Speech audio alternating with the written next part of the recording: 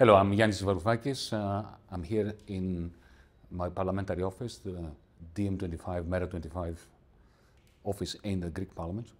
I just had a long conversation with Palestine's ambassador to Greece over the ethnic cleansing that is intensifying under the Netanyahu government.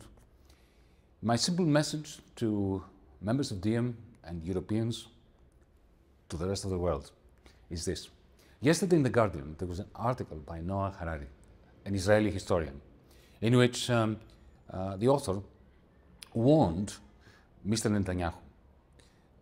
He warned him that the new outright, ultra-right, racist government's attempts to essentially usurp the High Court of the country is going to clash against the Israelis' natural animosity towards those who try to turn them into slaves. And Harari said in his article that Israelis are not good raw material for slavery, for making slaves.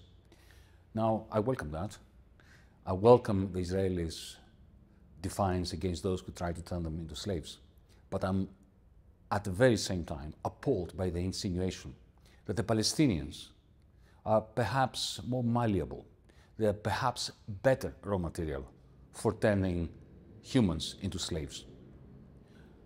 Neither the Jews nor the Palestinians deserve to be turned into a kind of slave, into a kind of bonded labor.